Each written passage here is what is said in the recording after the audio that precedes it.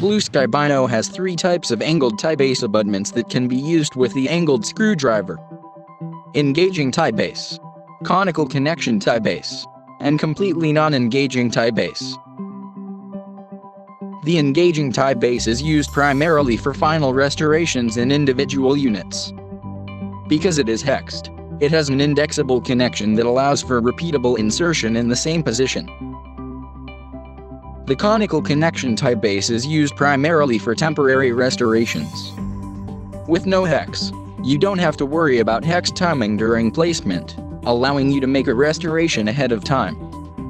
You can spin it freely into the ideal position, making it more forgiving of the timing of your surgical positioning of the implant. The conical connection Tibase is ideal for screw-retained bridges with divergences less than 22 degrees.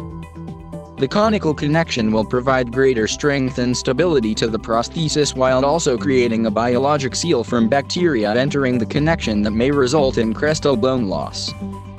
The completely non-engaging Tibase is used primarily for severely angled multi-unit cases that have divergences of 30 degrees or more and where the restoration is being built at the implant level rather than on multiple splinted implant cases.